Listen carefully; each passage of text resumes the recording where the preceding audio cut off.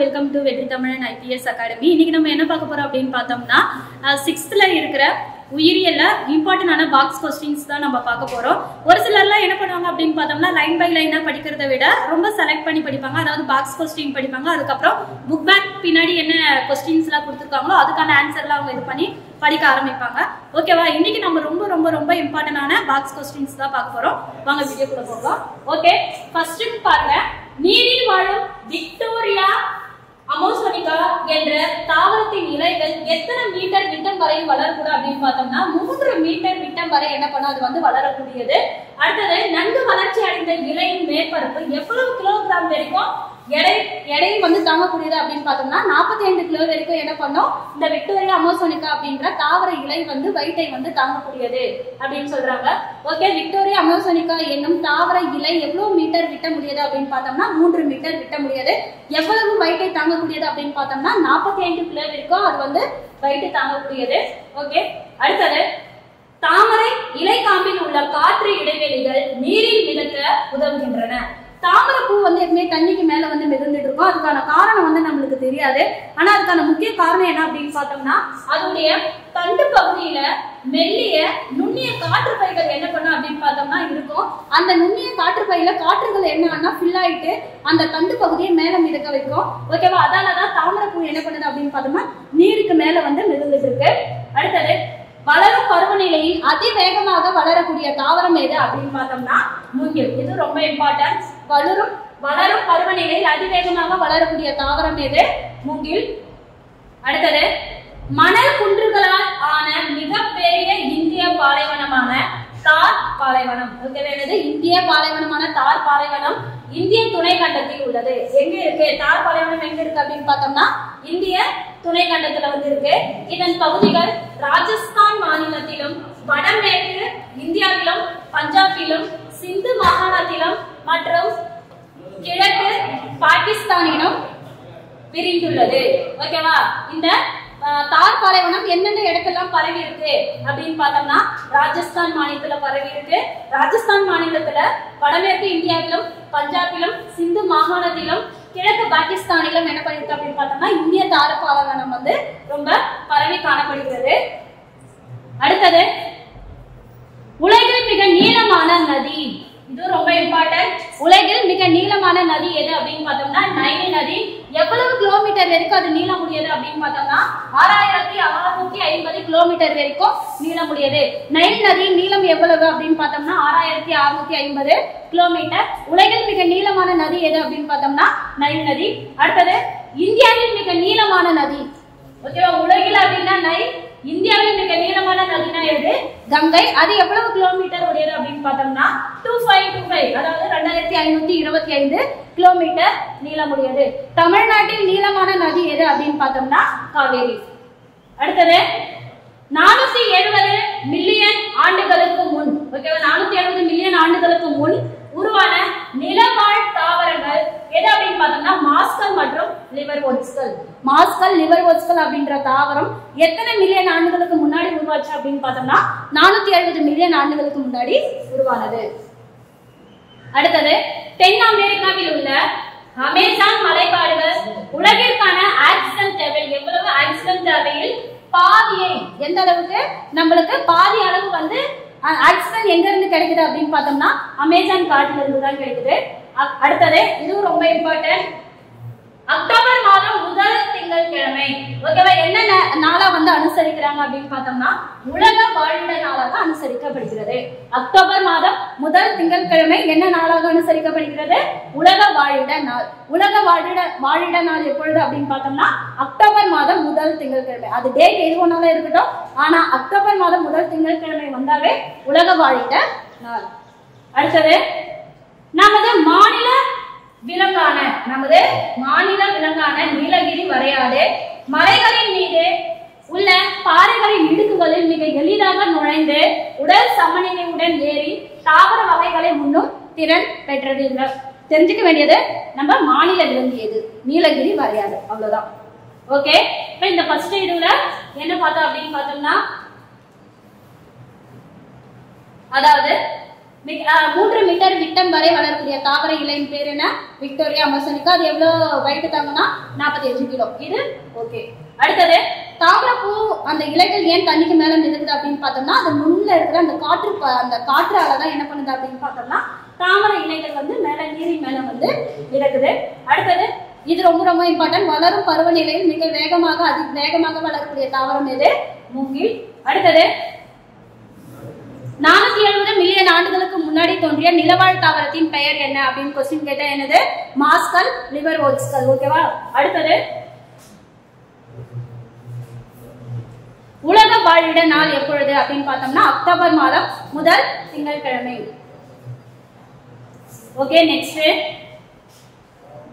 ஒரு விலங்கு பருவ மாறுபாட்டின் காரணமாக ஓரிடத்திலிருந்து வேறொரு இடத்திற்கு செல்வதுதான் என்ன அப்படின்னு பார்த்தோம்னா வலசை போதல். வலசை போதல்னா என்ன அப்படின்னு பார்த்தோம்னா இப்ப ஒரு சில பறவைகள் வந்து என்ன பண்ணும் அப்படின்னு பார்த்தோம்னா ஒரு நாட்டுல அதாவது வெப்பமான நாட்டுல இருந்தா அந்த பறவைகளால குளிர வந்து தாங்க முடியாது. இதுவே குளிர் பகுதியில் வாழக்கூடிய பறவைகளால என்ன பண்ண முடியும் அப்படின்னு பார்த்தோம்னா வெப்பமான பகுதிகளில் வந்து வாழ முடியாது. பருவநிலை காரணமாக என்ன ஆகும் அப்படின்னு பார்த்தோம்னா இப்ப குளிர்காலத்தில் இருக்கக்கூடிய இடம் வந்து திடீர்னு வெயில் காலமா மாறிடுச்சுன்னா அங்க இருக்கிற பறவைகள்லாம் தனக்கான இருப்பிடத்தை தேடி அந்த இடத்துல இருந்து இன்னொரு இடத்திற்கு என்ன பண்ணும் அப்படின்னு பார்த்தோம்னா வலசை, அதாவது இடம் விட்டு இடம் பெயர்ந்து போகும். அதுக்கு பேர் தான் என்ன அப்படின்னு பார்த்தோம்னா வலசை போதல். ஓகே. வேடந்தாங்கல், கோடியக்கரை, கூந்தன்குளம் ஆகிய இடங்கள் தமிழ்நாட்டில் காணப்படும் பறவைகள் சரணாலயங்கள் ஆகும். பல பறவைகள் வெளிநாடுகளான சைபீரியா மற்றும் ரஷ்யாவில் இருந்து வேடந்தாங்கல் வருகின்றன. வேடந்தாங்கலுக்கு வரக்கூடிய அதாவது எந்த நாட்டிலிருந்து வேடந்தாங்கலுக்கு பறவைகள் வருது அப்படின்னு பார்த்தோம்னா சைபீரியா, ரஷ்யாவில இருந்து வேடந்தாங்கலுக்கு பறவைகள் என்ன பண்ணுது அப்படின்னு பார்த்தோம்னா இடம்பெயர்ந்து. அடுத்தது அதே போல் கோடை மற்றும் வறட்சி அதிகமுள்ள காலங்களில் நம் நாட்டு பறவைகள் வெளிநாடுகளுக்கு வலசை போகின்றன. எனவே இவைகள் வலசை போகும் பறவைகள் என்று அழைக்கப்படுகிறது. இல்ல வலசை போதல்னா என்ன அப்படின்றது தெரிஞ்சுங்க. நெக்ஸ்ட், வேடந்தாங்கலுக்கு எந்த நாட்டுல இருந்து பறவைகள் இடம்பெயர்ந்து வருது அப்படின்னா சைபீரியா, ரஷ்யா. இந்த ஒரு பாயிண்ட் ரொம்ப இம்பார்ட்டன்ட் இந்த பாக்ஸ்ல, இது தெரிஞ்சுக்க.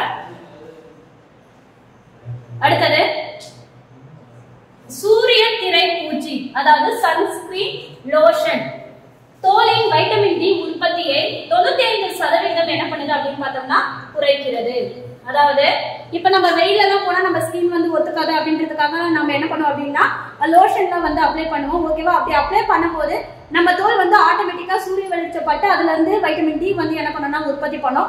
நம்ம அந்த லோஷன் வந்து நம்ம பாடியில அப்ளை பண்ணும்போது அது என்ன ஆகும் அப்படின்னா அந்த வைட்டமின் டி உற்பத்தி ஆகிறது வந்து குறைக்கிறதால நம்மளுக்கு வைட்டமின் டி குறைபாட்டு நோய்கள் வந்து ஏற்படுகிறது. அது எத்தனை சதவிகிதம் அப்படின்னு பார்த்தோம்னா 95% வந்து வைட்டமின் டி உற்பத்தியை வந்து அது வந்து குறைக்குது. ஓகே. நெல்லிக்கனிகளில் ஆரஞ்சு பழங்களை விட 20 மடங்கு அதிக வைட்டமின் சி வந்து காணப்படுகிறது. ஓகேவா? எவ்வளவு அப்படின்னு பார்த்தோம்னா வைட்டமின் சி வந்து 20 மடங்கு, ஆரஞ்சு பழங்களை விட நெல்லிக்கனியில வந்து 20 மடங்கு வந்து வைட்டமின் சி வந்து காணப்படுது. அடுத்தது நெக்ஸ்ட், எப்பொழுதும் கங்காரு எலி, அதாவது கங்காரி எலி அப்படின்றது யாருமே தனித்தனியா பிரிச்சு படிக்காதீங்க. கங்காரி எலி என்பது ஒரே நேம் தான். ஓகேவா? எப்பொழுதும் கங்காரி எலி நீர் அருந்துவதில்லை. ஓகேவா? ஏன் அப்படின்னு பார்த்தோம்னா அது வந்து மோஸ்ட்லி பாலைவன பகுதியில தான் வாழக்கூடியது. அது உண்ணக்கூடிய விதைகளில் இருந்து என்ன பண்ணும் அப்படின்னு பார்த்தோம்னா அதுக்கு தேவையான நீர் வந்து அது வந்து அடைஞ்சுக்கிறதால மோஸ்ட்லி அது வந்து நீர் வந்து அருந்துவதில்லை. ஒட்டகத்தை விட நீர் அருந்தாத உயிரினம் எது அப்படின்னு பார்த்தோம்னா கங்காரி எலி தான். ஓகேவா? அடுத்தது சிங்கப்பூரில் உள்ள ஜூராங் பறவைகள் பூங்காவில் பெண்குயின் பறவைகள் பனிக்கட்டிகள் நிரம்பிய ஒரு பெரிய கண்ணாடி கூண்டுகளில் எத்தனை டிகிரி செல்சியஸ்னா 0 டிகிரி செல்சியஸ் வெப்பநிலையில் அல்லது அதற்கும் குறைவான வெப்பநிலையில் என்ன பண்றாங்க வச்சு பாதுகாக்கிறாங்க. என்ன இடம் அப்படின்னு பார்த்தோம்னா சிங்கப்பூர்ல இருக்கிற ஜூராங் பறவை சரணாலயத்துல பெண்குயினை வந்து 0 டிகிரி செல்சியஸ் வெப்பநிலை வச்சு பராமரிக்கிறாங்க. அடுத்தது அதிகமான புரதம் உள்ள உணவு எது அப்படின்னு பார்த்தோம்னா சோயாபீன்ஸ். ஓகேவா? அதிக புரதம் உள்ள உணவு பொருள் எது அப்படின்னா சோயாபீன்ஸ். அடுத்தது இப்ப நம்ம என்ன பார்க்க போறோம் அப்படின்னா தாது உப்புக்கள் அதோடைய பணிகள் என்ன அப்படின்றது பார்க்க போறோம். கால்சியம் அதிகமா, அதாவது கால்சியம் வந்து நம்மளுக்கு எதுக்காக ஹெல்ப் பண்ணுது அப்படின்னு பார்த்தோம்னா வலுவான எலும்பு மற்றும் பற்கள் ரத்தம் உறைதல். ஓகேவா? வலுவான அதாவது வலுவான எலும்பு வந்து நம்மளுக்கு கொடுக்கும். அடுத்தது பற்கள் வலுவா இருக்கிறதுக்கு பாதுகாக்கும். ரத்தம் குறைதலை வந்து தடுப்பது எது அப்படின்னு பார்த்தோம்னா கால்சியம் உள்ள உணவுப் பொருளை நம்ம அதிகமா சாப்பிட்டோம்னா இது எல்லாமே அது வந்து பாதுகாக்கும். அடுத்தது பாஸ்பரஸ். இது எதுக்கு அப்படின்னா வலுவான எலும்புகள் மற்றும் பற்கள். வலுவான எலும்புகள் மற்றும் பற்களை கொடுப்பது எது அப்படின்னா பாஸ்பரஸ் உள்ள உணவுப் பொருட்களை நீங்க அதிகமா சாப்பிட்டீங்கன்னா உங்களுக்கு வலுவான எலும்புகள் மற்றும் பற்களை வந்து அது கொடுக்கும். அடுத்தது அயோடின். தைராய்டு ஹார்மோனை உற்பத்தி செய்வதற்கு அயோடின் ரொம்ப இம்பார்ட்டன்ட். தைராய்டு ஹார்மோன் உற்பத்தி செய்வது இல்ல ஜஸ்ட் தெரிஞ்சு வச்சுக்கோங்க. ஓகேவா? இப்போ இதெல்லாம் கொடுத்துட்டு உங்களுக்கு குறைபாட்டு நோய்கள் தான் மோஸ்ட்லி அதிகமா கேட்பாங்க. பட் இது எதுக்கு ஹெல்ப் பண்ணுது அப்படின்றத மட்டும் தெரிஞ்சு வச்சுக்கோங்க. இரும்பு சத்து ஹீமோகுளோபின் உற்பத்தி மற்றும் மூளை வளர்ச்சிக்கு பயன்படுவது எது அப்படின்னு பார்த்தோம்னா இரும்பு சத்து. ஓகேவா? ஹீமோகுளோபின் உற்பத்தி மற்றும் மூளை வளர்ச்சிக்கு பயன்படக்கூடிய தாது உப்புக்கள் எது அப்படின்னா எது? இரும்பு சத்துக்கள். அடுத்தது இந்த டேபிள் வந்து ரொம்ப ரொம்ப இம்பார்ட்டன்ட். என்னடா இவ்வளவு நிறைய கொடுத்துருக்காங்க இது எல்லாமே படிக்கணுமா அப்படின்னா அதெல்லாம் ஒண்ணுமே இல்லை. Just vitamin A. Vitamin A குறைபாட்டு நோய் என்ன அப்படின்னா என்னது? மாலைக்கண் நோய். வைட்டமின் ஏ குறைபாட்டு நோய் என்ன? மாலைக்கண் நோய். ஓகேவா? வைட்டமின் ஏ குறைபாட்டால் ஏற்படக்கூடிய நோய் என்ன? மாலைக்கண் நோய். வைட்டமின் பி குறைபாட்டால் ஏற்படக்கூடிய நோய் என்ன? பெரிபெரி. வைட்டமின் சி குறைபாட்டால் ஏற்படக்கூடிய நோய் என்ன? ஸ்கர்வி. வைட்டமின் டி குறைபாட்டால் ஏற்படக்கூடிய நோய் ரிக்கெட்ஸ். வைட்டமின் இ குறைபாட்டால் ஏற்படக்கூடிய நோய் என்ன? நரம்பு தளர்ச்சி, பார்வை குறைபாடு. அடுத்தது வைட்டமின் கே குறைபாட்டால் ஏற்படக்கூடிய நோய் என்ன? ரத்தம் உறைதல், எலும்பு பற்கள் பலவீனம். ஓகேவா? அதாவது ரத்தம் உறையாம இருக்கிறது தான் வைட்டமின் கே குறைபாட்டால் ஏற்படக்கூடிய நோய்கள். வைட்டமின் ஏ குறைபாட்டால் ஏற்படக்கூடிய நோய் என்ன? மாலைக்கண். பிக்கு வந்து பெரிபெரி, சிக்கு ஸ்கர்வி, டிக்கு ரிக்கெட்ஸ், ஈக்கு வந்து நரம்பு தளர்ச்சி, பார்வை குறைபாடு, கேக்கு ரத்தம் உறையாண்மை. இது ரொம்ப இம்பார்ட்டன்ட், தெரிஞ்சு வச்சுக்கோங்க. அடுத்தது இதுதான் நம்ம முன்னாடியே அதுல நம்ம பார்த்துட்டோம். இதெல்லாம் நம்மளுக்கு அந்த அளவுக்கு இம்பார்ட்டன்ட் இல்ல. நம்மளுக்கு இம்பார்ட்டன்ட் இது மட்டும் தான் நம்மளுக்கு இம்பார்ட்டன்ட். இது ரெண்டு மட்டும் தெரிஞ்சுக்கிட்டா போதும். வைட்டமின் ஏ மாலைக்கண் நோய் ஏற்படுது. வைட்டமின் பி குறைபாட்டால் ஏற்படக்கூடிய நோய் beriberi. Vitamin C குறைபாட்டால் ஏற்படக்கூடியது rickets. Vitamin C வந்து ஸ்கர்வி. வைட்டமின் டி வந்து ரிக்கெட்ஸ். வைட்டமின் இ நரம்பு பலவீனம், மங்கலான கண் பார்வை, மலட்டு தன்மை. இதுக்கு இன்னொன்னு சொல்றாங்க எலிகளின் மலட்டு தன்மை. எலிகளின் மலட்டு தன்மை.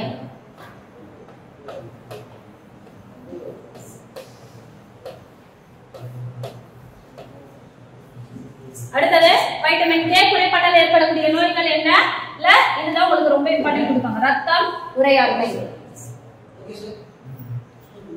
அடுத்தது முருங்கை இலையில் நிறைந்துள்ள சத்துக்கள் என்னென்ன அப்படின்னு பார்த்தோம்னா vitamin A, vitamin C, potassium, calcium, இரும்பு சத்து மற்றும் புரதம். இது எல்லாமே எதுல நிறைந்து காணப்படுது அப்படின்னு பார்த்தோம்னா முருங்கைக்கீரையில வந்து நிறைந்து காணப்படுது.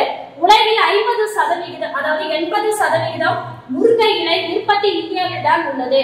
ஓகேவா? இந்தியாவில் எத்தனை சதவிகிதம் முருங்கைக்கீரை உற்பத்தி பண்றாங்க அப்படின்னு பார்த்தோம்னா 80% முருங்கைக்கீரை வந்து இந்தியாவில தான் உற்பத்தி செய்யறாங்க.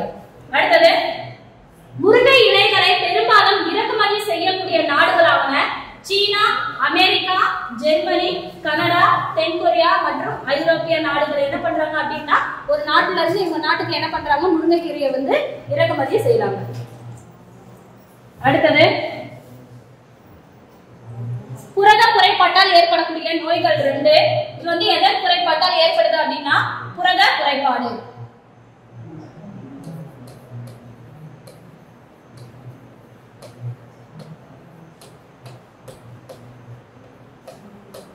புரத குறைபாட்டு நோய்கள். புரத குறைபாட்டால் ஏற்படக்கூடிய நோய்கள் 2. ஒன்னு குவாஷியோர்கள், இன்னொன்னு மராஸ்மஸ். குவாஷியோர்களுடைய அறிகுறி என்ன அப்படின்னு பார்த்தோம்னா வளர்ச்சி குறைபாடா இருக்கும், முகம் கால்களில் வீக்கம் ஏற்படும், அதுக்கப்புறம் வயிற்றுப்போக்கு, மூளை வளர்ச்சி குறைபாடு. இது எல்லாமே எதுடைய குறைபாடு அப்படின்னு பார்த்தோம்னா குவாஷியோர்களுடைய குறைபாடு. அடுத்தது மராஸ்மஸ். மராஸ்மஸ் எப்படி இருக்கு அப்படின்னா எலும்பின் மீது தோல் மூடி உள்ளது போன்ற நிலை தோன்றும். அதாவது ரொம்ப ஒல்லியா எலும்பு மாதிரி இருப்பாங்க, கை கால்லாம் குச்சி மாதிரி இருக்கும். ஓகேவா? இது ரெண்டு எதன் குறைபாட்டால் ஏற்படக்கூடிய நோய்கள்? புரத குறைபாட்டால் ஏற்படக்கூடிய நோய்கள். அடுத்தது நீர் ஒரு பொது கரைப்பான். அது பெரும்பாலான பொருட்களை என்ன பண்ணுது? இது வந்து பொது, எந்த ஒரு பொருள் போட்டாலும் என்ன பண்ணும் அப்படின்னு பார்த்தோம்னா நீர் வந்து கரைக்கக்கூடியதா, அது வந்து ஒரு பொது கரைப்பான் அப்படின்னு சொல்றாங்க. அடுத்தது தாது உப்புகள் குறைபாட்டால் ஏற்படக்கூடிய நோய்கள் என்னென்ன? இது எல்லாமே கால்சியம், பாஸ்பரஸ், அயோடின் எல்லாமே தாது உப்புகள் தான். அதன் குறைபாட்டால் ஏற்படக்கூடிய நோய்கள் என்ன அப்படின்னா கால்சியம் குறைபாட்டால் ஏற்படக்கூடிய நோய்கள் ரிக்கெட்ஸ், பாஸ்பரஸ் குறைபாட்டால் ஏற்படக்கூடிய நோய்கள் என்ன அப்படின்னு பார்த்தோம்னா ஆஸ்டியோமலேசியா, அயோடின் குறைபாட்டால் ஏற்படக்கூடிய நோய்கள் கிரிட்டினிசம். இது வந்து பெரும்பாலும் என்ன அப்படின்னு பார்த்தோம்னா குழந்தைகளுக்கு ஏற்படக்கூடியது. பெரியவர்களுக்கு ஏற்படக்கூடிய நோய்கள் என்ன அப்படின்னு பார்த்தோம்னா முன்கழுத்து கழலை. ஓகே, பெரியவர்களுக்கு ஏற்படக்கூடிய நோய் என்ன அப்படின்னு பார்த்தோம்னா முன்கழுத்து கழலை.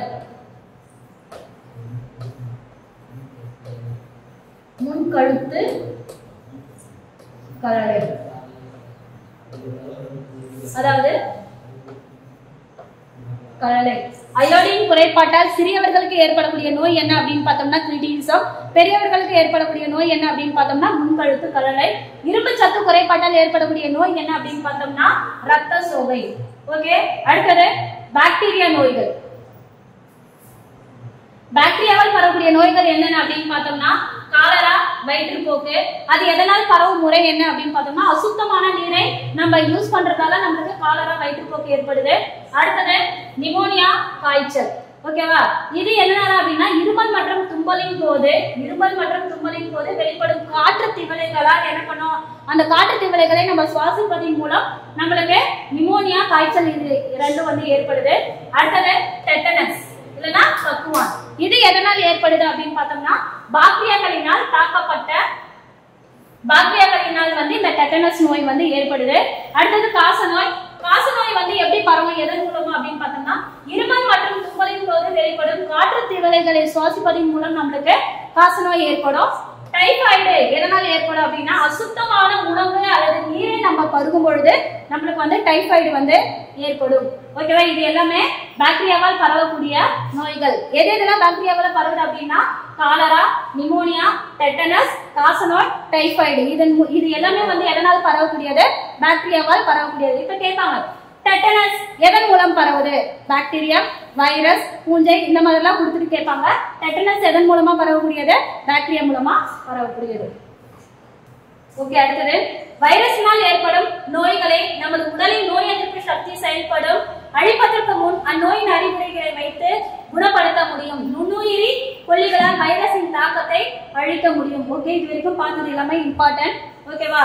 இது வரைக்கும் பயாலஜி வந்து 6th இருக்க ரொம்ப இம்பார்ட்டன்டான பாக்ஸ் கொஸ்டின்ஸ் எல்லாமே பார்த்துட்டோம். நெக்ஸ்ட் கிளாஸ் வந்து நம்ம புவியியல் பத்தி ரொம்ப இம்பார்ட்டன்டான பாக்ஸ் டைப் கொஸ்டின் பார்க்கலாம். Thanks to all.